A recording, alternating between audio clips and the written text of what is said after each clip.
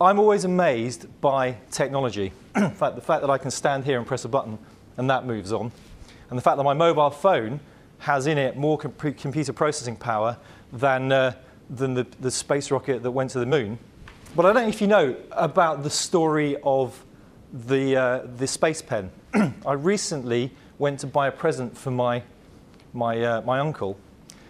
I went to the jeweler's and there was this space pen there, and it's a special pen that was developed by the American government to allow the astronauts to be able to write in a weightless environment. And apparently they spent millions of pounds developing this. Technology moves on though, and many of you sat around the table here, the idea of grid is not new to you, and the purposes for grid or grid computing, again, are not new. And in many places you already have grid systems. But what I thought I'd do, for those of you that aren't, is just give you a brief background as to why it is that grid computing is in banking and what we're doing with it.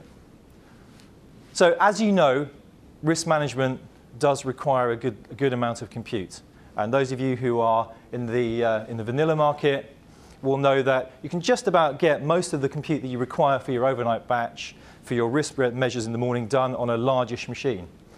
However, regulatory requirements, large portfolios, and then exotic instruments are making the amount of compute that we need, the amount of risk management we need, increasing it significantly to the point where actually now it's very difficult for us to get our batches done in the morning. And this has been the case since the 2000s. I remember small grids starting up in sort of some institutions with 12 or 13 desktops on scavenged grids, now being 20,000 compute grids on an enterprise environment running pricing overnight and risking overnight for all business lines. There is this new requirement. There was some sort of problem last couple of years ago, about 18 months ago, which made everybody stand up and think a little bit about what we're doing around risk management. And actually, what's happened is we moved the confidence interval that we require even for VAR out to 99.9% for the incremental risk charge, and we seem to require a little bit more compute for that. In fact, some of the recent work we've been doing shows that in order to hit the new requirements, the regulatory requirements, about 10 times more compute are going to be required. I don't know if any of you around the table have noticed this requirement or had new pressure from the business, but we've certainly seen that. I can see some nods. But the good news is that where we used to run our compute on maybe one box, we're in a position now with scalable commodity hardware, which is not new. It's been around for a long time, typically known as blades. We can provide scalable compute solutions, or at least we have the capability.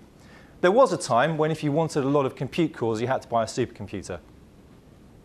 Nowadays, fortunately, you can plug together lots of computers that we understand in a distributed way using some middleware, which we call grid, that will get us to a point where we can scale the compute wider.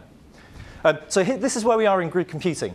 In the early stages, and this is probably around 1998 for most of us, we saw the need for scaling our compute out. And very early on, we hit the peak of inflated expectations. And in many ways, grid was put up as the panacea. It was going to help us solve all of our problems around low utilization. It was going to help us solve all our problems around scaling out compute. Of course, we've been through the trough of disillusionment in the last few years when we found that all we actually ended up doing was growing our compute resources in the large tier 1 investment banks to thousands and thousands of compute cores, which when we measured their utilization was about 20%. And there's a good reason for that. But now we're through the slope of enlightenment and into the plateau of productivity.